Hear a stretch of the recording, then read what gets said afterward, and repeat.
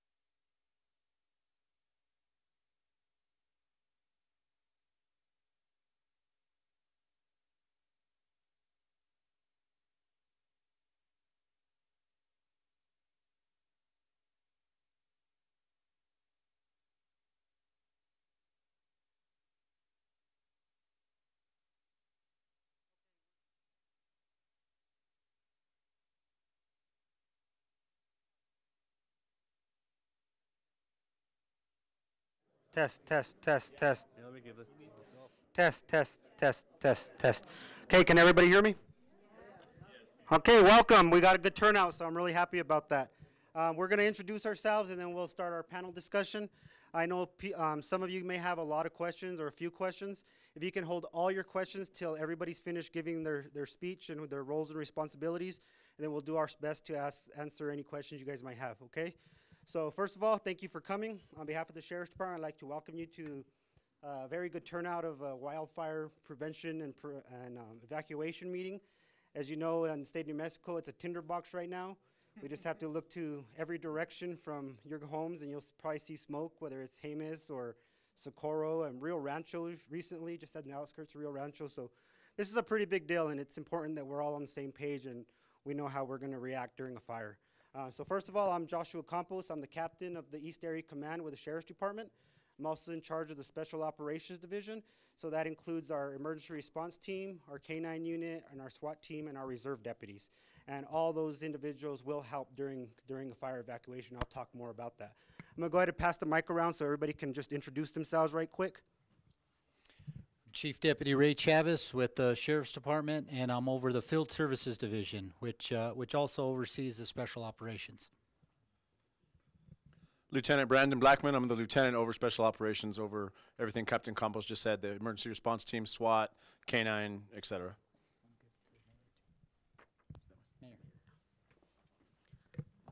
Gloria Chavez, Mayor from the Village of Tijeras.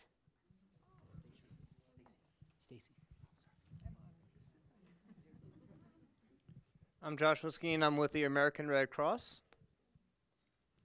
I am Stacy Lewis. I am the Operations Coordinator for the Bernalillo County Emergency Communications Center. Bill Henson, I'm the chaplain for Bernalillo County Fire Department. Chris Sly, the Bernalillo County Fire Chief. Chris Gober, Division Chief of Bernalillo County Fire Department, the Fire Marshal. Tom Walmsley, Bernalillo County Homeland Security and Emergency Management. I'm the Deputy Emergency Manager. Sheriff Manuel Gonzalez, I'm the one that's responsible for giving Josh all his assignments. Okay. And I'm Doug Cady, also with the American Red Cross. Okay.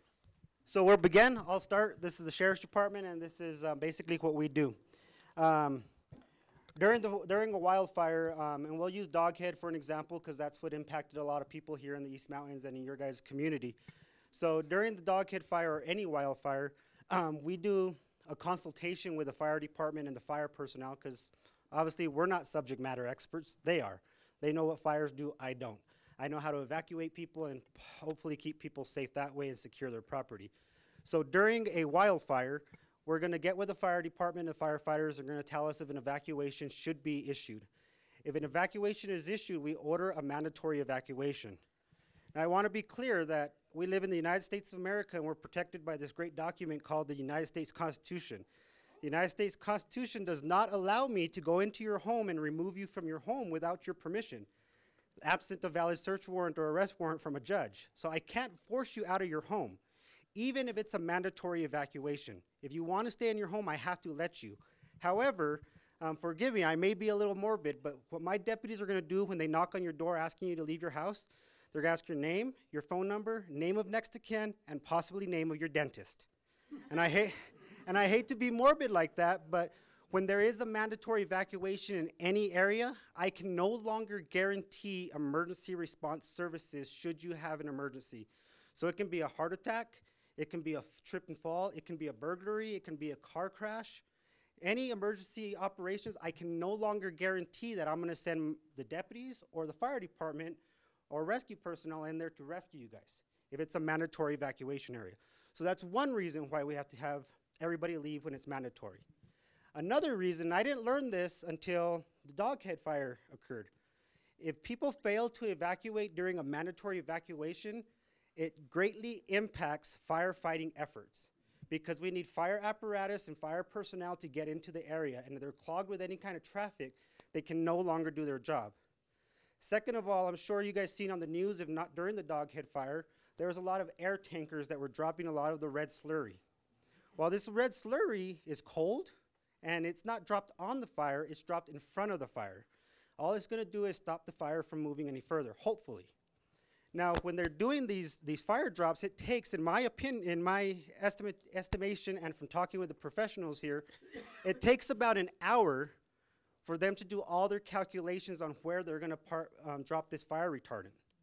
They have to find out weather conditioners, barometric pressure, wind direction, fuel type, terrain. Where's the best part for me to drop this fire retardant? Once they make that determination after an hour of calculations, they send the bomber out to drop the fire retardant. A small plane flies in front of that bomber, and that's the spotter plane. And their job is to look for anybody on the ground that fire retardant may hit or may fall on, because it could possibly injure and or kill somebody, because it's loaded with gravel and all kinds of other stuff. Now, if they see somebody with a fire hose or a water hose or a water bucket or a car in their backyard where they're gonna be dropping that fire retardant, they're gonna abort their drop. And it's not like they can just fly around again and drop it in another spot. They have to land that fully loaded plane, take another hour to do all the calculations over again, because things change and it might not be ideal to drop it in the same spot. So basically they lost an hour of firefighting efforts because somebody refused to evacuate. Okay, so that's another reason why it's very important. And I'm sure these other professionals will be able to add more onto that. Like I said, I'm not the subject matter expert. Another concern, and it's a big concern of mine as well, and I'm speaking for the Sheriff's Department now, we want to protect people's property. And we understand that if everybody leaves the community, there's bad guys in our community. We understand that. And we know that they're opportunists. And they may try to enter your neighborhood and or burglarize your guys' homes. So that's where the great lieutenant here comes into play. He's in charge of 40+ emergency response team deputies that at the sheriff's direction can order these guys up, basically order them to work, and we put them on 12-hour shifts. And their only job during the fire evacuation is to set up the evacuation area roadblocks and patrol the neighborhoods. They're making contact with everybody and anybody in the neighborhood to make sure they have reason to be there. So that's one reason how we're gonna help protect your guys' property. If you need help during a fire for evacuations, plan ahead. There are some people on oxygen, some people may have family members that are bedridden. They need to make those plans early on. The fire department, Albuquerque Ambulance, the Sheriff's Department, we will make the best effort possible to arrange for someone to drive to your house in a rescue truck and load a patient into the ambulance just to get them out of the area. So just plan ahead. During the Doghead fire, I got a lot of complaints from, I shouldn't say a lot, a few complaints from some residents. They were saying, I'm not in a mandatory evacuation area. Why did you shut off my power? Well, we shut off everything. We make an evacuation determination based on what's easiest and safest for us to secure an area with limited amount of resources we have. So we may say everything south of North 14 is an evacuation area. But the power grids that we're all on a co-op up here, on electrical co-ops, don't follow the road lines. We follow the road lines. So my power may be on and I may be in an evacuation area. My next door neighbor may not be in the evacuation area and his or her power may be off. So we can't go by just power, just go by the areas that we're speaking of, okay? Oh, I'm sorry.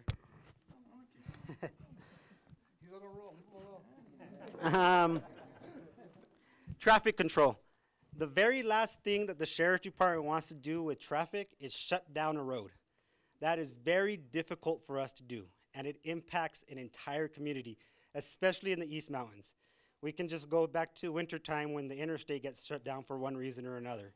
It impacts the entire community because nobody can get through anywhere. But roadblocks, granted, we don't want to do them, but sometimes they are necessary.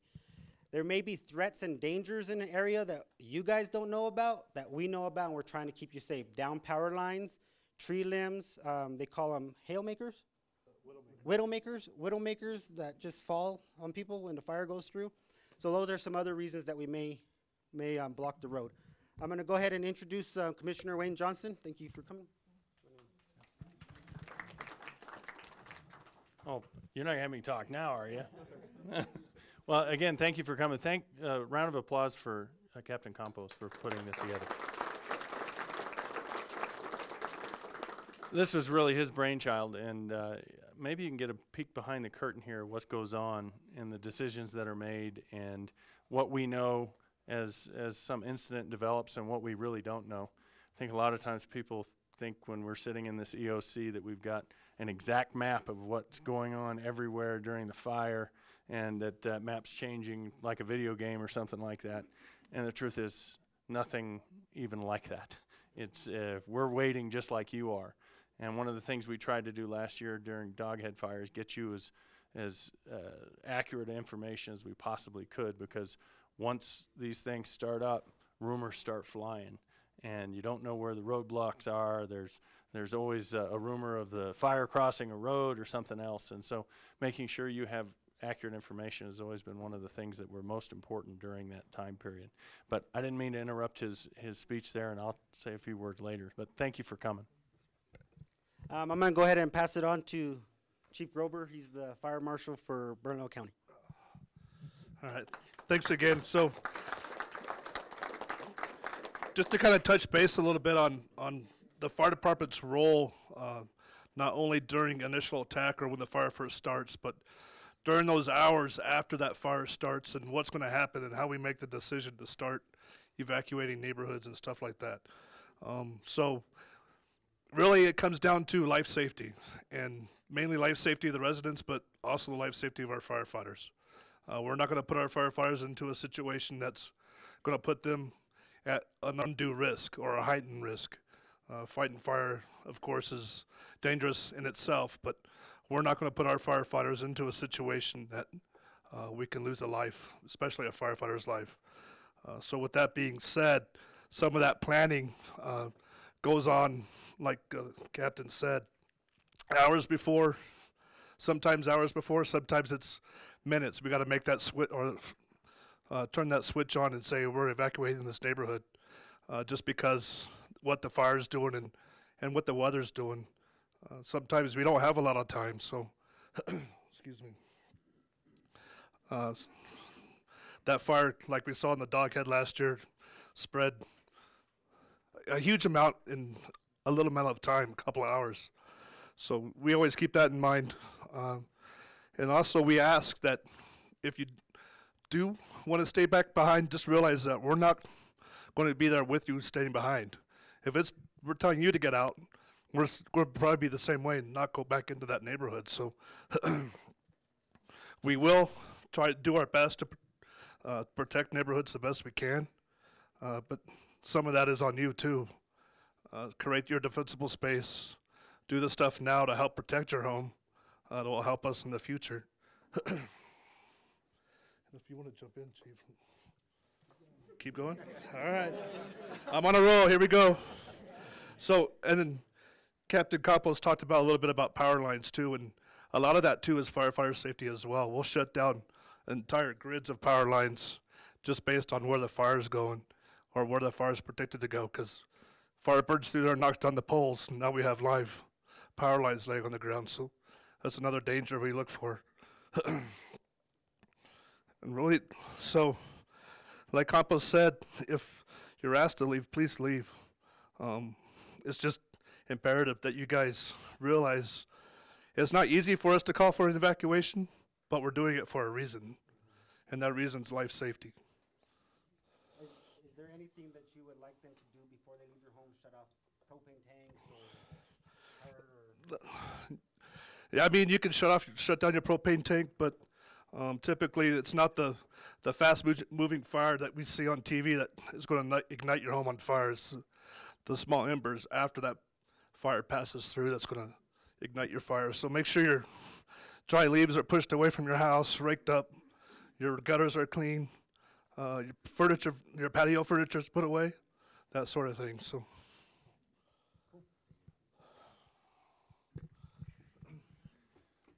So before we get into like our role in a fire, I kind of want to talk about what we've learned over the last year from our emergency management perspective.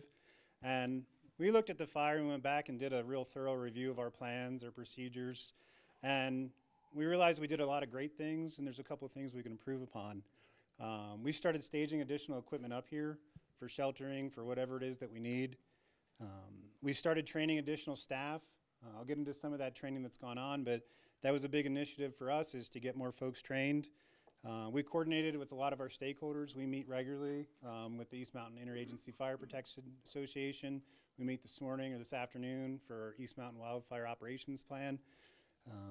We started conducting more exercises because it's great to have a plan, but if we're not out there practicing it, we really don't know if it's going to work. We've purchased some more equipment to make sure we have what we need and what our first responders have.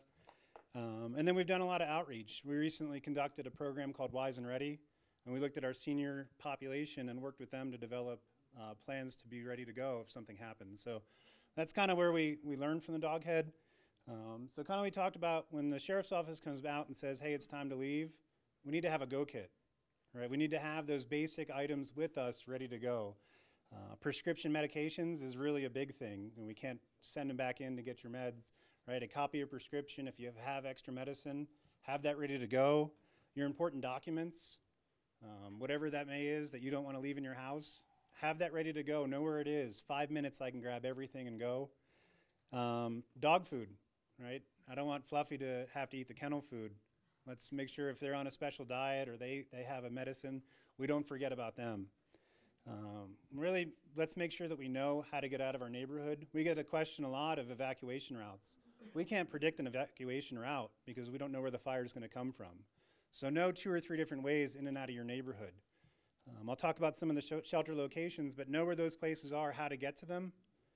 And then know if my wife's at work, where do I meet her? How do I communicate with my family members if we're not home? And kind of the last thing, know about my neighbor. Know that the lady down the street, you know what, she's bedridden.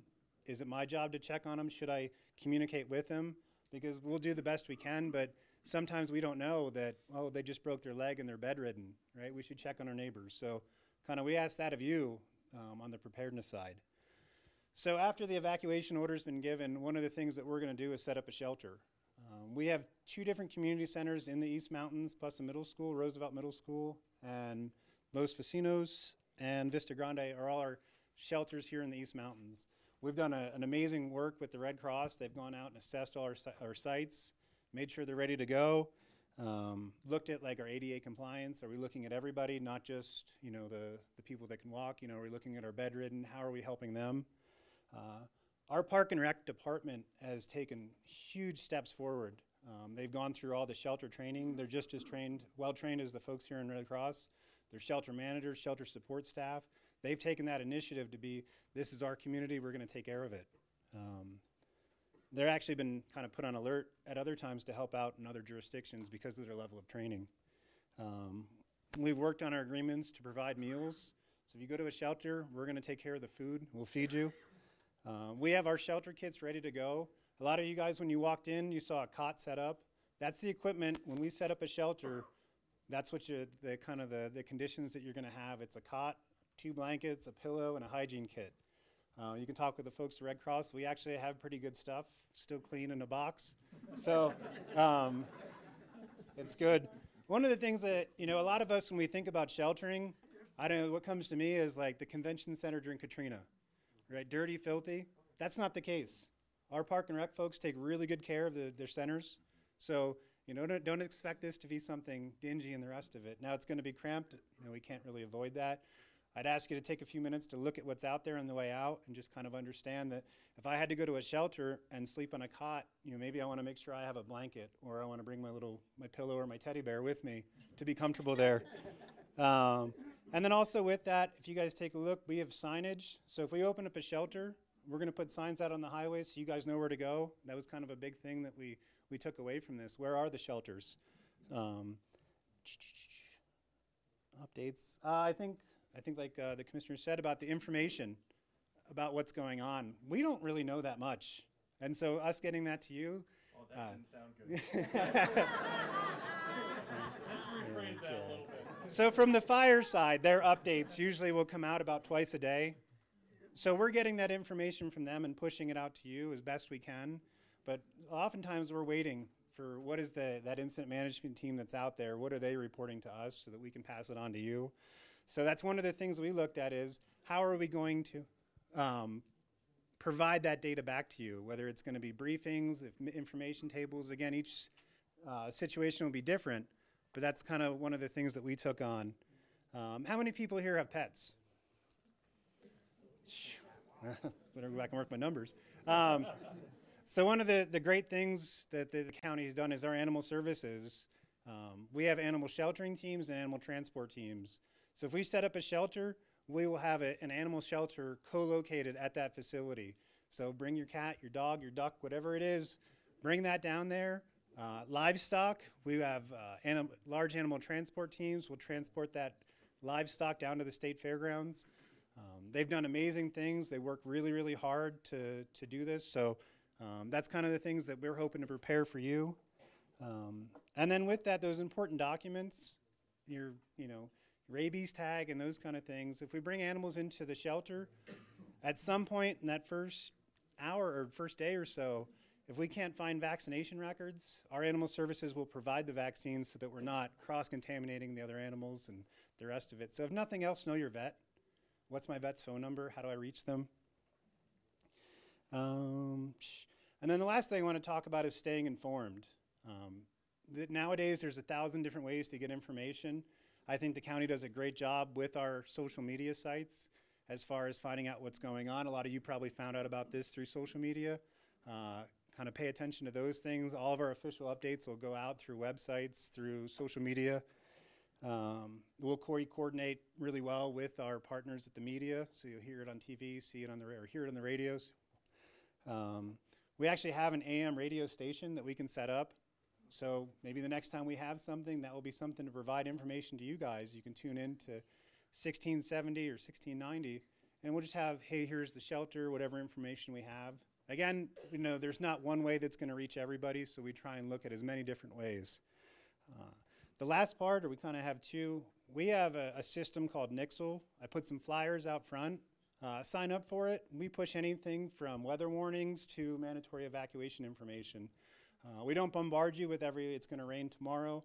If it's something that we feel is a threat, we're going to push that information out so that you feel relevant. Stacy will talk about the county's mass notification system here in a little bit that does that automatic notification, but those are just kind of the things from the emergency management side.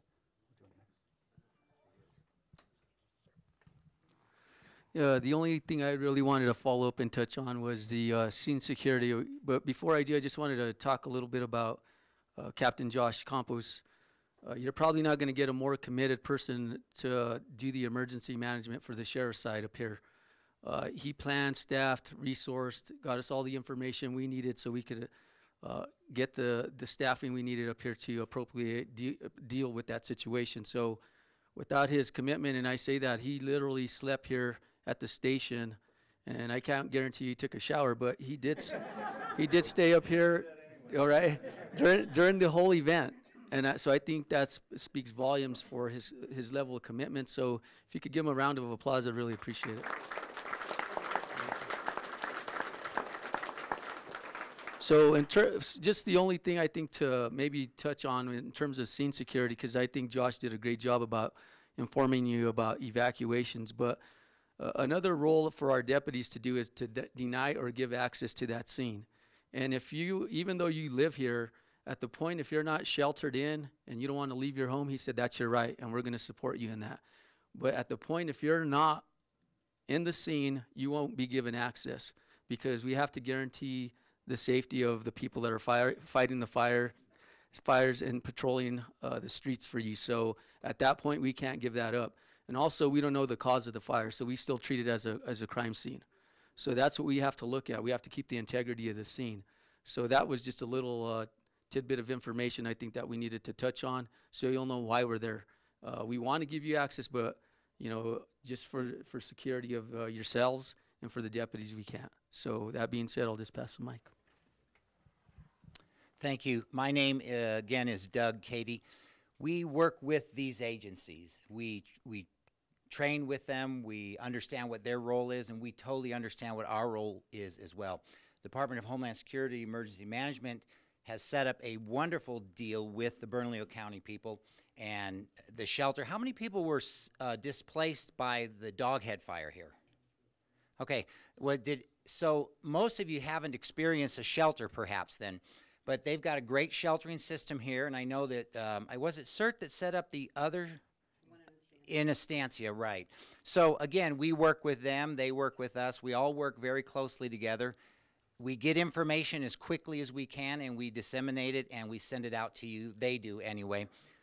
Our side is strictly the sheltering and assisting them with what they're doing here. Now, and you get into another county, perhaps we don't have that good of a system set up through that county's sheriff department or emergency management team, and that's where we'll bring the Red Cross in. And we, of course, are always ready to set up a shelter elsewhere besides just here in the canyon and stuff and all around the city and stuff. But we're here to help you.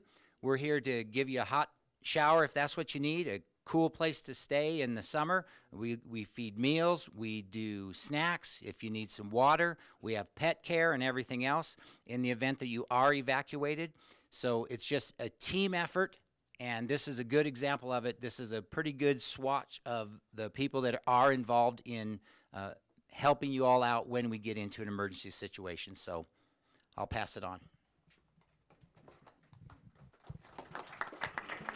I'm sorry, I'd be remiss if I didn't mention CERT. They're here. I see some representatives here. Would you guys like to give a brief on what you guys do and how you guys organize stuff during a fire? Or am I putting you on the spot? Okay. Awesome. We don't have that much. Thank you. No. Besides, that's my job. Oh, okay. Well, I'll try not to compete. Okay. All right. So, Community Emergency Response Team, or CERTs, opened the Estancia Fairgrounds, and we were there for 9 days, 24/7, and we sheltered over 300 animals and about 20 people. Most of the people weren't there, but what we sheltered were herd animals or hoofed animals. We didn't do a lot of dogs and cats. So we were there with the big animals. So, we were there. We're here to help. We'll come out to your communities and talk just like they do. We probably have more time than they do to come out to your communities and talk to you about being prepared and getting prepared. So there's some literature outside, or you can talk to us one-on-one, and we'll be glad to talk to you about CERT or DART. Thank you, ma'am. I appreciate it.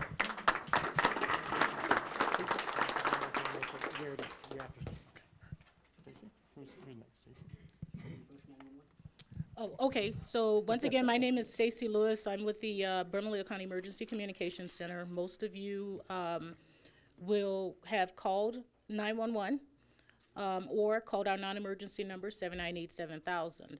Our role, or the Communications Center's role in this process, will be one where you are going to call us for assistance, and or we, at the behest of either the sheriff's department or the fire chief and his department, they're going to make that request that we either evacuate or make a mass notification to a certain area of town. So at that point, they will have given us a grid, a radius, polygon, or whatever of a community that they would like a mass notification message broadcast out. At that point, we draw that boundary for your community, and we would put out a message. The message could be anything like, large fire in your area, all residents shelter in place. Okay, when we broadcast a message like that, shelter in place means stay home. It doesn't mean drive out and go shopping. Okay? It means stay home. We are putting out this message, and we would like you to. Closer for the audio. Okay. And basically, so that so the fire department can do their business without having regular citizens driving about in that particular area. Now, for purposes of this wildland evacuation and scenes like that, maybe the message is going to be something along the lines of evacuation in your area. This residents from here to this, from this location to this location, you're going to shelter at Los Vecinos Community Center. Residents from this location to this location, you're going to shelter at A. Montoya Elementary. Okay? Residents maybe take their small animals. Residents with livestock, wait for further instructions. Or watch tickers, watch the news tickers, things like that. One of the things we may or may not also announce in that broadcast message, the communication center's phone number. So you can call and ask more questions to get more information about those type of where you know, what do you do with persons who are non-ambulatory, persons in a wheelchair, persons who have trouble moving around, things like that. Basically, once we send out those notification messages, we know that our communication center is going to be flooded with questions, so please be patient. Don't drop the phone because nobody's picking up on 798-7000 and dial 911. We're the same location. If we can't pick you up on 798-7000, yes, you will be bumped to the top of the system on 911, but chances are you're not the only person calling on 911. But what you're doing is you're hampering the persons who do have a real emergency. And that's the problem. Okay? Now, getting back to the gentleman who were speaking regarding evacuations and for those people who do not want to leave their homes. Captain Campos was correct in that they will not come back to the scene if you are injured, if you've fallen down in your home and your neighborhood has been evacuated. Now, calling 911 and persistently calling 911 doesn't help your situation because we're the dispatch center who sends the sheriff and fire services, fire and rescue, to your homes. What we can do at the communication center is we're emergency medical dispatchers and emergency fire dispatchers. We can provide life-saving and emergency instructions, but be aware that if your neighborhood has been evacuated, chances are we are not sending emergency responders. Okay, we can give you instructions on what to do to protect yourselves and to assist yourselves as best you can, but more than likely, responders do not expect responders to come back to your home if the evacuation has been ordered. Okay? Okay, in order to sign up for the mass notification, if you have a landline phone, meaning that you have phone service through a regular phone company, CenturyLink, I'm not sure what other type of services are up here, then we have your number automatically in our emergency network services. Is that Nixle? No, Nixle is more a type of text message type of system. If, however, you use digital phone services, if you have Vonage, if you have Comcast, if you have AT&T, who else? CenturyLink. Those are all digital. I'm sorry? Magic Jack. Magic Jack? Any Yeah. VoIP system. They're all digital type of services, and when you dial 911, we do not get your home address, your phone number, things like that. You have to actually go online to those specific companies and register your information so when you dial 911, we see where you are. Okay? That's why when you dial 911, that's why you can take your cell phone with you, but when you dial 911, if you are here at this community center now, What we will see if you dial 911 now, we will see your home address. We will not see 48 Public School Road, which is physically where you are now with your phone, okay? So in that case, you need to go to register your phone for the type of services, emergency network services, so you can get that call, that mass notification that we will send out. You're gonna go to www.burnco.gov, okay? You can go through www.burnco.gov, BERNCO, short for Bernalillo County. Right. Okay, then you can either try and scroll through your way to emergency communications, or you can search through A through Z. Would it be the same in Santa Fe County? It will not. It will not. You will have to probably check with them, call their dispatch center, and see if they offer any type of services, and I think they do. I think they offer something maybe like Code Red, I think is their comparable service. Okay? Okay, so once you get to the emergency communications page, you're going to look for mass notification sign up. Okay, and once you get to that sign up, just fill out the form. You can enter as many numbers as you would like. Everyone in the house cell number, if you have a fax number, our message even goes to fax numbers. So when I do these notification messages, I make sure they go out through email if you sign up for that. I make sure they go out through fax numbers, to SMS, and obviously they go out to your residential phone number as well. And when they go out, we actually do voice message, and we actually do digital messages as well. So it will translate our digital text to audio. And if it doesn't translate based on your type of phone system, it will just send that as text. Okay. Any other questions? And I'm sure Stacy will make herself available to give more details on that after this. I won't.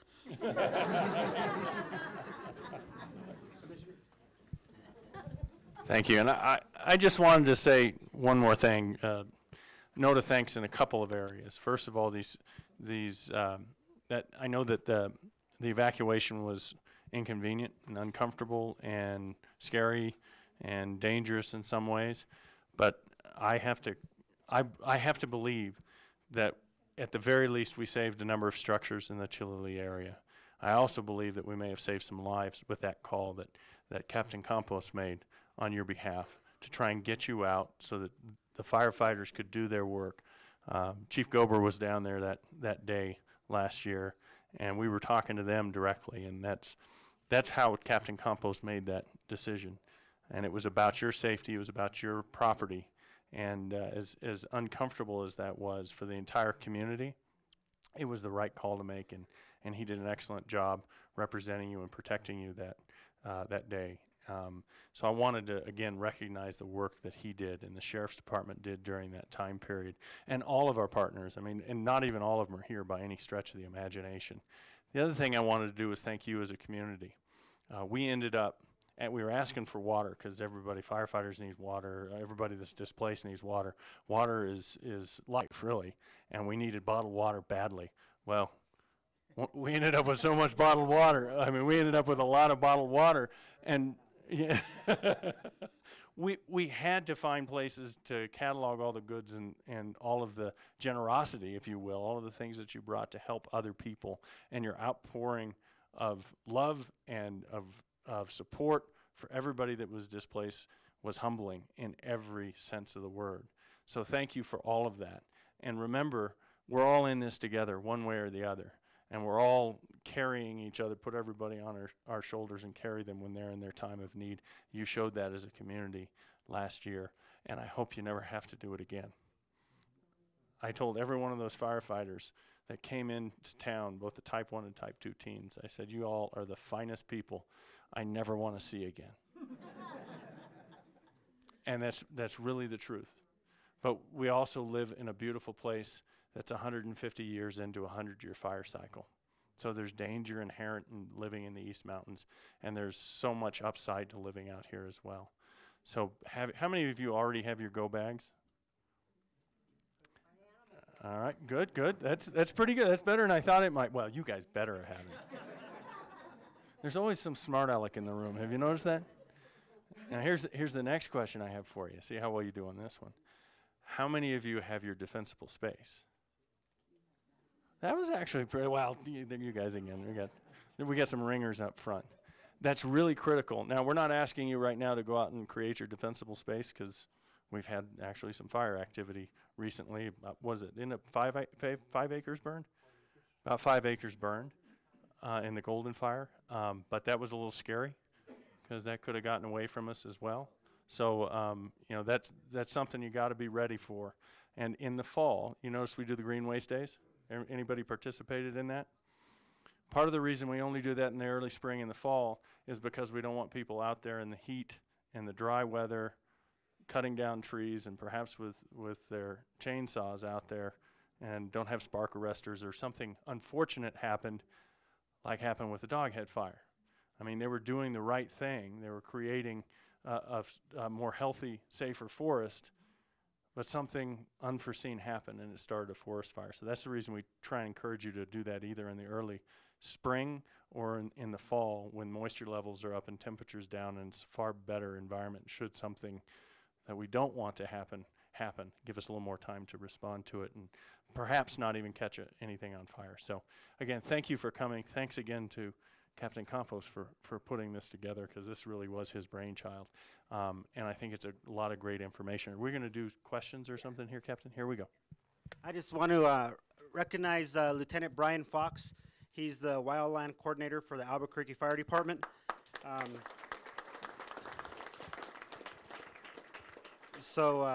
I've been in some incident command classes with him recently, and I'm glad he was in my group so that I could pass that class. So thank you, Brian. I appreciate it. Thanks for being here. One more thing I want to recognize is Sergeant Larry Corrin. He's the commander of our air unit. Larry, if you don't mind talking real briefly about the Southwest interagency protocols that you guys have now and the mutual aid agreements that you guys have established recently. Yeah, so we've been fighting fires with the helicopters for quite some time now, Bernalillo County and surrounding counties, and we've received some recent recognition as our 2 helicopters for the county are nationally recognized extraction resources. So as far as hoisting somebody out of an area that they can't get out of, or short hauling them out in case of a life situation, life or death type of situation, we have those assets available to you. One of the things that Stacy Lewis was talking about as far as communication, and one of the things that kind of struck me is we don't always have the ability to pull up your address in the helicopter. Sometimes we have to download equipment and whatnot. It's a good idea, though. We do have GPS, so if we're able to punch in a lat long and for your home or where you're at, that's a big help. So it's probably a good idea to at least know what the lat long of your particular home is, in case we end up having to go out in that area, and for some reason or another. The other thing I'll just point out real quick is you have probably, well, definitely some of the brightest and most dedicated public service personnel in the state of New Mexico right here. And the coordination that you see going on here, I know you see a lot of county representatives, but you have guys like Brian Fox, you have Robert Brown here from the State Forestry and our State Fire, and some other people who I've seen around. I don't know all their names, but we work regularly with these folks, and oftentimes we train with them throughout the year for situations that come up like the Doghead Fire. And when we do train with them, one of the big things is communication. It's no different than what Stacy was talking about, and communicating with our dispatch, letting them know, getting on that system where you're in their database, and we could access at least your location and some other pertinent information. It's so important that it could actually jeopardize a mission without that communication for us. It's everything. And so I don't have anything, otherwise I'll just keep on rambling on, but thank you. Okay, we're going to open it up to questions now. Judy's going to hand out. Sorry, do you mind? Oh, I'm sorry. Chaplain. Yeah, you get stuck in a corner, and this is what happens. I kept on bumping into him the entire meeting. The Volunteer Chaplains Unit, and Rachel is also here with me, or the VCU, we did the donation and distribution sites for the Doghead Fire. That was quite the undertaking, considering we had a trailer, and that was it. We had people lining up. We had stuff that was being donated to us, some very useful, some not so useful. We did coordinate with the Red Cross for a couple of special needs that they had to see if we could fulfill it somehow, and we managed to do that just through the public awareness and some good church friends were able to step up to the plate and provide some of the items that were needed. The Volunteer Chaplains Unit they're volunteers. They answer strictly to me, and then this man behind me, I answer directly to him. So if you see my head go forward, it's him. But yeah, that's how I got the bald spot done. But that's what we did, and that's our role inside the Doghead Fire. Rachel, do you have anything to add? No, just that all of that water that you all were so gracious to donate, all of that water that you were all so gracious to donate, yeah, we shucked a lot of water. I'm just saying. We have one more person, then questions, I promise, right after this. The mayor of Tijeras, Gloria Chavez, would like to talk about a recently enacted fire restricted ordinance. The Village of Tijeras will be holding a public hearing tomorrow night at the Village Hall at 5:00 p.m. To adopt ordinance banning, not a total ban, because we cannot by law do a total ban on fireworks, but we are doing a big restrictions on the fireworks. We've got that coming up on Tuesday, and we hope everyone will do the safe thing and go to Albuquerque, not to light your fireworks, to go see them over there. So we are that will be a law that will be in place and can only be changed through a public hearing. And unfortunately, the governor did not call for restrictions, so we're limited on what we can and cannot adopt. The Village of Tijeras Fire Department will be here to assist should the need arise. We did work very well with the county last year, and we were glad that things went not as smoothly as they should have, but it was a learning experience. But we did work very well together, and I think the communication that was given throughout the time, having the meetings at the school, helped us all keep informed on what was going on. So the village will be here to assist should the need arise, and we do have a water system, and we will use our water if it's needed. Thank you. Thank you. Thank you, Mayor. So on that note, too, within Bernalillo County, I just want to remind everybody, we're coming up on the 4th of July. Fireworks are non-permissible in the East Mountains. That means all fireworks, even the little firecrackers. So if you see somebody using fireworks, or hear people using fireworks, please call our non-emergency number at 798-7000 and report that. And right? So that way we can get either an SO deputy out there to patrol the area and try to figure out who's using the fireworks, or a deputy fire marshal.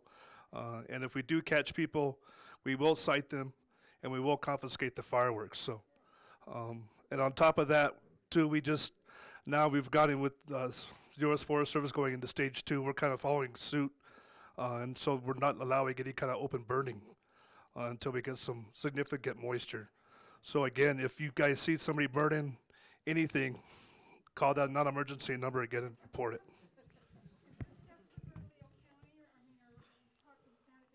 That's just Bernalillo County. Just Bernalillo County. Okay, questions now. I'm Elizabeth Waldron, and I live in Santa Fe County, and I was near the Golden Fire. And I think this problem is probably pertinent to a lot of areas in Bernalillo County too. We have a neighborhood watch program where we have leads on every major street in our area, and we phone the members on our street when there's an emergency. And we have their phone numbers and their emails. Well, one of the problems we had with this fire is that we knew immediately about the fire hours before 911, said we were to evacuate. And so we started calling our neighbors immediately. But the problem is a very low percentage of people have landlines. And then we don't have cell phone service in the area because we just don't have signal.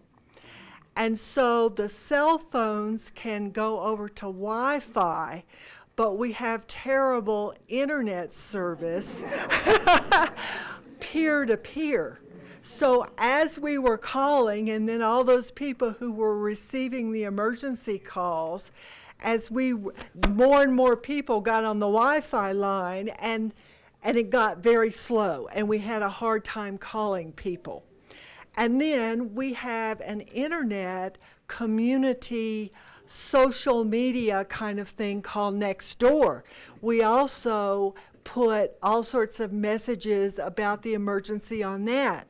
But the more phones that were used, the slower the Wi-Fi service, the slower we were able to get messages on the internet. So I think there are probably pockets all over New Mexico who have this same problem. And it's an advantage to those neighbors to know way ahead of time, as far ahead of time as possible, that an evacuation could be coming. Those couple of hours make a big difference. So how can we get better communication services? This would be my advice, and I'm speaking only for Bernalillo County. I would suggest that you contact Santa Fe County, Santa Fe County Office of Emergency Management, Tom's counterparts up there. What we would do, like Tom mentioned, is we'd put a lot of information on our AM broadcast of 1670 and 1690. Either or, depending on. And you can contact your emergency management department. And I think that would be a good solve for that area. I'm sure you get AM reception on your vehicles and in your homes there. So, next question. That goes to the overall lack of internet in the East Mountains. It's not just Santa Fe County. I mean, even in the Sheriff's Department down in Chillicothe, there's no cell phone and there's no radio. Okay? So some of that we're working on from the radio standpoint. And I'm also going to throw this out here, East Mountain residents. Every time we try and put up a cell tower somewhere, which is the only way to get cell service, people are usually mad at me for approving a cell tower that we're putting up in the East Mountains, but yet they want cell service. So at some point you have to balance some of these things. I mean, it becomes a safety issue at some point. Now, I would recommend that you go ahead and get traditional two-wire phone if you don't have access to consistent, fast internet service, instead of trying to go through the VoIP phone service. I know it stinks because it's much more expensive than voice over IP, but it is pretty darn reliable, and you can get into reverse 911 systems. I don't know whether Santa Fe County has one, but I would recommend for your neighborhoods, don't rely too much on voice over IP or a Wi-Fi system that's wireless for emergency communications during these situations. One of the other tools that we can use is the NOAA radios. So I don't know how many people have one. I just put one in my house a few weeks ago, and we got those thunderstorm warnings. My wife freaked out. When we put out those alerts, we can go through the National Weather Service as well. So, as another means of communication, again, we try in as many ways as possible, look to invest the $20 or $25 in a weather radio, and they'll send those alerts out to provide that information. It's along this line. I'm in near Golden, and I got the reverse 911 call from, I guess that was generated from Santa Fe County. My question is, a lot of people are on the hard line. Does that repeat? Is it in a loop? Does it repeat? How does that 911 know that I answered or that I received that call. So the way the system works is at least the way ours is set up. Yeah. We have ours set up that it will, thanks. It will give you a call back at least 3 times. Okay. At least 3 times and try and make notification for you. The system knows when someone has at least picked up. So that if we do have a citizen who calls in and they want to know, we heard that there was an emergency service message or mass notification that came out, and we didn't get it. But we can actually check the message system and go to and look at your particular phone number and verify if it was answered, if we reached an answering machine, or if the line or the handset was picked up. And so, but it does make 3 phone calls, at least our system does. I do not know how Santa Fe has their system set up. Okay, thank you. Okay. Does it leave a message? I'm not sure about a message being left. Ours did. Santa Fe County left a message, and I wasn't home at the original phone call. And at the end of the message, it says, if you want to repeat this message, hit 1. I was kind of like, so I hit 1, and I just heard the message again. Okay. So, Great. I mean, it told me I could repeat it, and I was able to do so. Great, great. Like I said, I'm not sure. I'm not usually a recipient at the message because I'm on the other end making sure it gets out. Yeah. Thank you. Thank you for being there. Sure. Yeah, thank you. Do the emergency services in Bernalillo County coordinate with the ARES network of amateur radio? It's Amateur Radio Emergency Services is a group of people that do that for volunteer work. Yes, sir. We actually have a very active ARES group and RACES, and I think we're actually going to an Oxcom group. My counterpart in the office, Gary Surratt, is the lead on that. And if you want some information, I can get it to you after.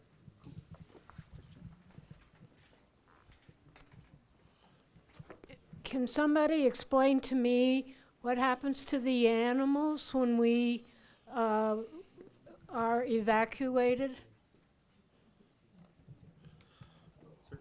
If we have an RV and we put our animals in the RV, can we just drive out? Yes, ma'am.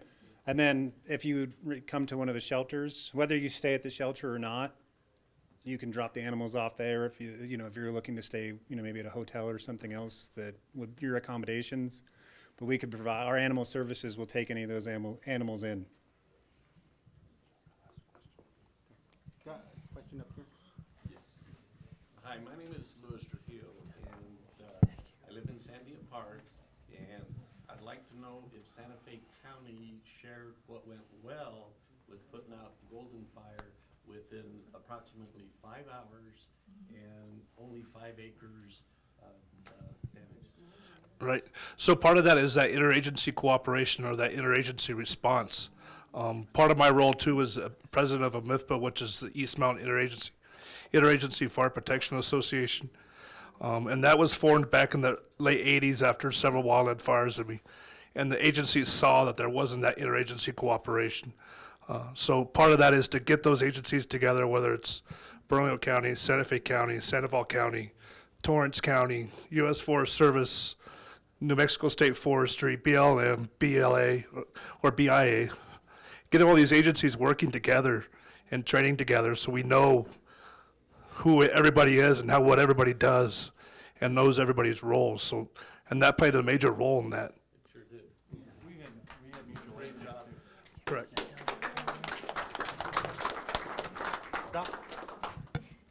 Doc, go ahead.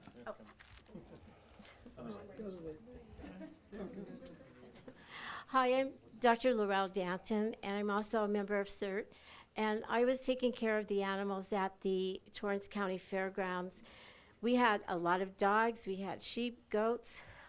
We had wild dog that didn't like any people at all and took us a lot of time to work with him.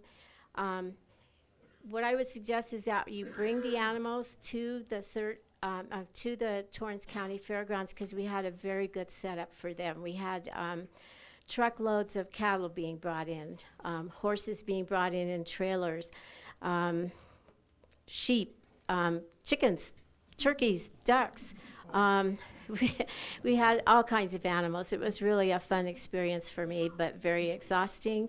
And the CERT team made it a very good place for the animals to be. So if you have animals that need a place to come, be sure and take advantage of the fact that CERT does a lot of training to take care of your animals. We do a lot of we do a lot of skill setting to have the animals taken care of. We had people 24 hours available. We had people that were staying because they didn't want to leave their animals. We had one poor gentleman that was staying out with his sheep, and he was just burning up. He had no hair on his head, so I gave him my cap. That's why I can't find my CERT cap. Anyway, but it was an experience that was really well done, and even though we trained for this, we hoped that it would work, and at the very end of it, we were glad that it did. So if you need help, please let us know. Thank you. What I was going to say is that these representatives of CERT came to our community, the San Pedro Neighborhood Association, and actually brought some like packs that were packed for ready to go, like for the animals. And after that, you can go to different communities and give talks and even show, well, how do you pack a dog bag? How do you pack a cat bag? My sister, ever since then, had all the dog bags ready. Invite us to your community, and we will put on That's a right. presentation and show you how to do that. Is radio 1670 and 1690 active all the time, or just during emergency? Just during an emergency. Can we count on that being available if there is an emergency? It'll be on for sure? That would be within probably the first 2 hours of the evacuation order. It takes about 20 to 30 minutes to. So the first notification will be by phone? Correct, sir. Okay, and then after that, when you say you want to communicate, that's great. I just want to know how you communicate. So first notification by phone, then recruiting to the radio station? Yes, sir. Okay. And then obviously other whatever methods that, social media might have a little bit more live. That radio station would be more of a recorded loop of information. Here's the shelter information. Here's the evacuation zones. So when you say social media, is there a particular social media that we should join to get those messages? I would recommend any of the Bernco. I don't know if you want to. We've got Bernalillo County NM on Facebook. I'm Andy Letterman with Bernalillo County Community Relations. Like slobbering on. We've got Bernalillo County YouTube. Thank you. I should follow my own advice. We've got Bernalillo County YouTube. We've got Bernalillo County NM, and at Bernalillo County NM is our Facebook handle, and at Bern County is Twitter. Additionally, the sheriff has his own channels, which we encourage you to follow, and then we always share messages in situations like this. So it's interesting. A lot of people are using it. A lot of people get their information that way. So I have 2 or 3 questions. I'm a complete technological computer idiot. My first question is, I have a landline with CenturyLink. My number is totally unlisted. Am I still in the? Do I have to register? Am I still in the reverse 911? Okay, it's not reverse 911, it's emergency service, because reverse 911 is trademarked now, so we can't call it that. We've been told that to do that. So yes, you are unlisted, no mask, no matter what, we can find you. Okay. And my second question is, I would evacuate immediately, of course. I'm in Forest Park, one way in, one way out. Where I go, my very elderly dog goes with me. I don't have to go to a shelter. I evacuate, but I can go to friend's house. Is that correct? We recommend it. I'd encourage it. Okay. Thank you. Questions? I'll get questions. So I'd like to know if we're in town and this kind of information starts coming out, do we have to have certain ID? How do we get back to our homes with our animals? Any possibilities? Those animals are just out of luck. We're just out of luck. That's where, I don't know whether you can hear me, that's where having a really good plan with your neighbors comes in, because they're not going to let you back into your home if they've closed it. I would recommend having Nixle especially in town, because you'll find out what's going on here on your phone. I do it all. I have Nixle as well for Sandoval County. I know they do it. Nixle is a notification system, and it's run primarily out of emergency management. But we'll even put things like a few weeks ago we had that SWAT situation on North 14, and emergency management put that out because people were going up and getting caught at the Burger Boy area and having to go back around. I was one of them. I was actually trying to get to Burger Boy. So I tried then to go around the other way, and I couldn't get in from there. I ended up at Paco. Anyway, long story there. But make sure that you set something up with your neighbors, because they're the ones that are going to be helping you in that situation. And there were all sorts of stories come from Doghead where people would try and talk their way in and get past, you know, the deal or the roadblock, and we just can't do it because you're endangering your own life and potentially a firefighter's life as well. So that's just not something that they can do.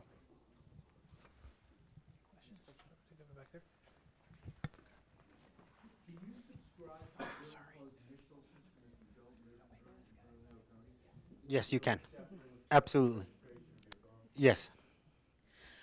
Hi, I'm Nicole Maxwell from the Mountain View Telegraph, and this is in reference to with a lot of the little fires and stuff that have been happening. People think there's smoke, what's going on? They're relying on the social media stuff without calling the non-emergency line. And I know that Captain Campos, bless his heart, sent out a letter saying if you see something, call us so we can tell you what it is. Because sometimes it's not the wildfire. Sometimes it might be someone burning trash, or maybe it's just the other like the smoke coming from one of the other fires. And I'd like to thank you very much, sir, for being so open with communication. He puts out a monthly. There's some regular monthly newsletter from Bernalillo County sheriffs, and he's also very active with getting information to me that I disseminate out, and also. And yeah, they can like subscribe to that, can't they? The public. Absolutely. Yeah. So just not really a question, just yeah. Thank you, Nicole. One of the things that I didn't know, should I leave my gate open or closed? Right. And the roadblock, this is in the Golden Fire. If I went to the right, of course, I couldn't go down the hill because that's where the fire was, so I went to the left, and that's where the roadblock was. So one officer, I said, he said, leave your gate open because they won't break down your fence to go in to defend your place. Now, is that correct? So if my place was on fire but my gate was locked, what would the fire department do? So there's two situations there. I mean, if you have defensible space around your home and you lock your gate, chances are your home's going to survive. We will try to get access in there if we feel that we can protect the property after the fire has gone through and make sure there isn't any kind of smoldering type fires up against your house. For a structure fire and you're not there, during the wildland fire, if it's already in fire, we're not going to go in there and try to put it out, of course. But if it's just a regular structure fire, you're not home, we're going to break through that gate to try to put that fire out. So. Okay, so I did go back and I was allowed to make a U-turn. There was a fight going on about allowing me to go back between, but I did, and I left the gate open. And so I think that's the safest thing to do, because then you would have easy access. It's easier for us if we don't have to take the time to open up a gate. If the gate's open and we can drive in, take a look at the property and make sure it's protectable and it's going to withstand that fire front coming through, then it's just easier for us and it's less time consuming, so we can move on to the next house. And I know you're there protecting the property to try and keep any burglars from coming in or anything. The other question that I had to myself, which having gone through this experience, is I wasn't sure, do I leave my windows open or closed? Close all your windows. Yeah. Close all your windows, close your doors, turn off your swamp cooler. Anything that's going to bring in that smoke, any kind of embers coming into your home is what you want to try to eliminate and reduce. But don't lock the front door. Don't lock the door. Oh, okay. Thank you. Thank you. Anybody else? You ready? Oh, you're good? Okay. I did see her walk in. I want to mention Karen Takai from the United States Forest Service. Karen? New Mexico now. I'm sorry, from New Mexico. Karen does a good job with the forestry department. If you may.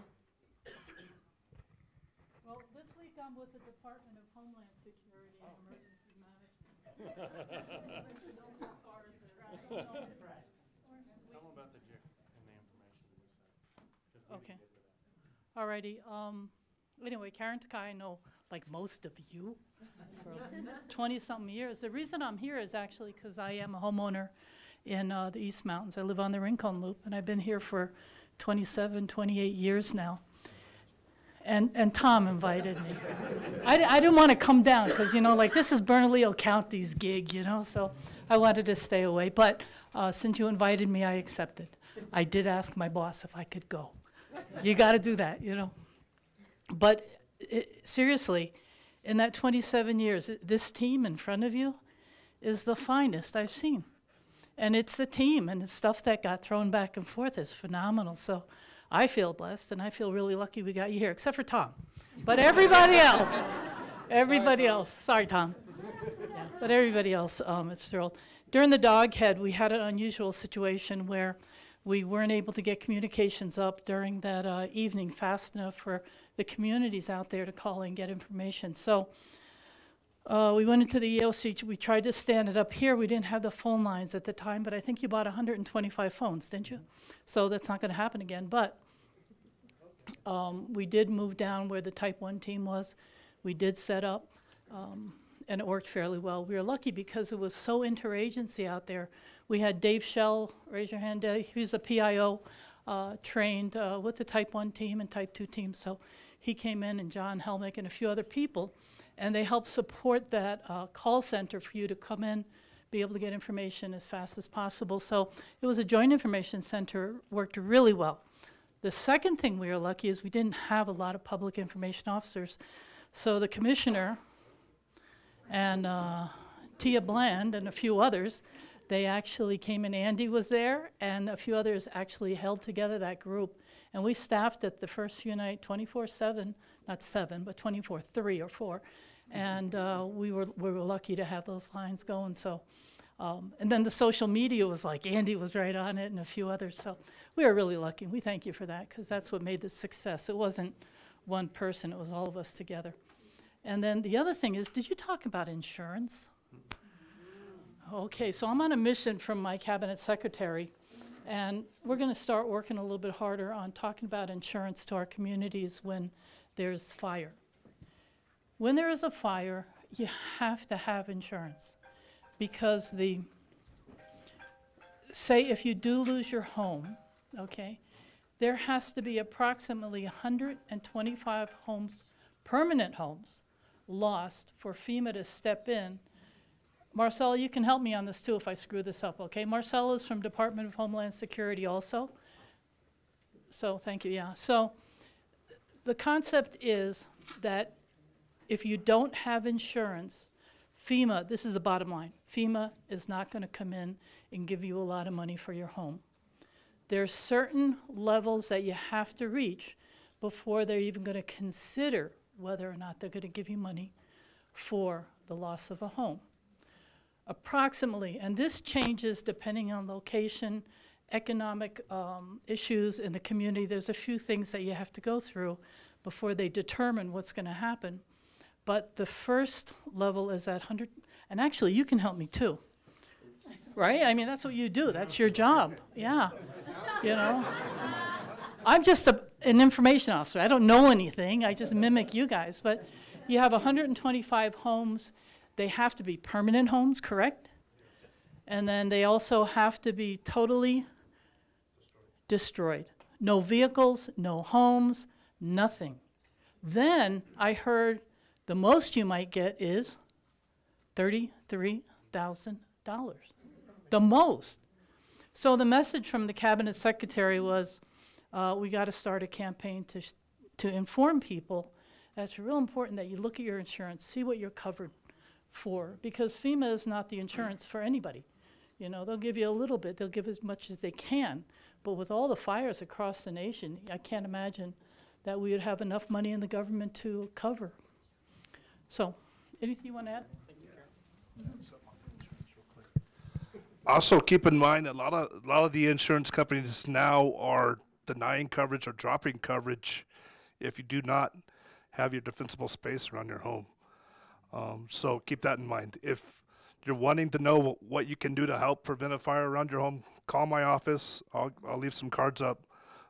We're more than happy to come out and do a site assessment. Excuse me, a site assessment, and help you develop that defensible space or that vegetation management plan around your home. Yeah, I've got two quick questions. One is, how much space is defensible space? And the other one is, if there is an evacuation and supposing I'm not home, my animals are taken somewhere, what do I need to reclaim them?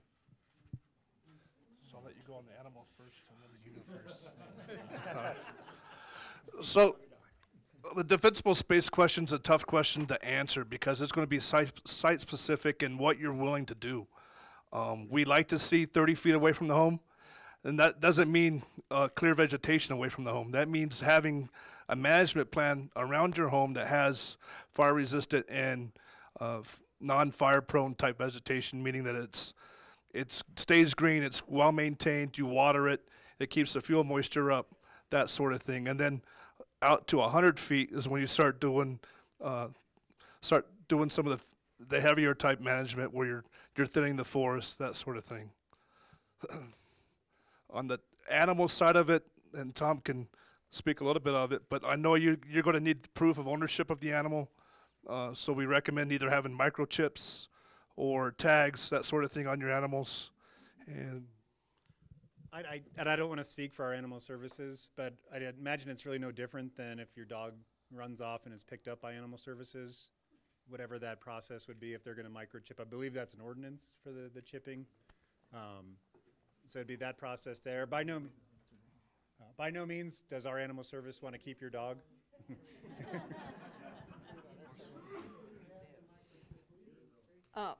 Well, most of the shelters will have someone that will have a chip reader. We had a livestock inspector at the Estancia shelter every day. I had one there, and I have veterinarians that have them. Microchipping is the best thing. I would also encourage you, when you make your go bags for your animals, that you include a picture of the animal and a picture of you with the animal, along with your veterinarian information. But if you have them microchipped, that's your best chance of getting them back, and have that microchip information up to date, because they're going to show up at, possibly 2 or 3 shelters in the area, and it'll be a lot easier to track them down. If they end up at one of the shelters, they will be cared for, okay, and they will be kept there, but you will have to prove that that animal belongs to you. So have your paperwork, have it in your go bag, and maybe have it in a second place where you can access it if you can't get back to the house. But microchipping is always your best, safest bet. Yeah, if they can keep tags on them, yeah. Anybody else? Anybody else? Tags are not going to be recognized because too many people put tags on another animal. It has to be something in writing, like a rabies certificate, microchip certificate. When the microchips are put in, you get a lot of little stickers with all the numbers where you can put them in your car, in your wallet, tons of places.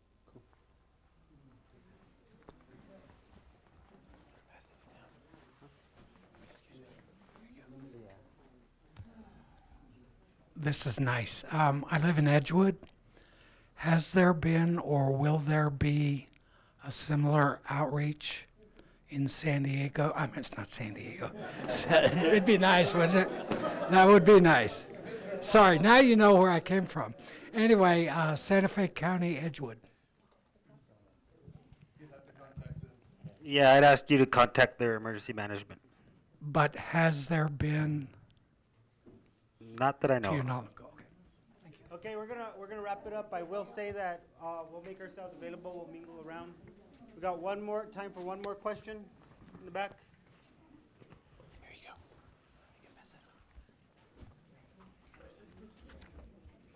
go. In the event there's an evacuation of Sandy and Knowles, are there any special instructions we'd have to adhere to, since I understand there's only one way in and one way out? just listen to the instructions in the evacuation order. And I guarantee there'll be tens upon tens of 20 of deputies out there that will direct you exactly where you need to go. Thank you. Okay, last thing, we're just going to pass it over to the chief real quick, and then we'll wrap it up. I just want to mention just one real quick thing. First of all, thank you all for coming. I think it's important that as a community, you all are out here because we know the importance it is to you. But I did want to bring up a very quick item. Keep in mind, evacuations, and we've talked a little bit about that, and that's kind of the purpose of this meeting is to talk a little bit about that. They're inconvenient. We don't like to do it if we don't have to. Certainly, we talked a little bit about early warnings. When you know there's a fire, we're going to get that information out, and we're going to hit every possible way that we can, whether it's through the Nixle system, whether it's through radio, television. We're going to hit it as many ways as we can. But keep in mind, once we do that, and I don't want to end this in a downer, but every year in this nation, trained firefighters die in forest fires. And the unpredictability of fires is what makes that happen. So when we call these things, it's really important that people are listening to us and making those moves early and not waiting till the last minute. So again, it's just a reminder, you all live out in the wildland interface, so you know the importance, but it's just a reminder, and thank you for coming out.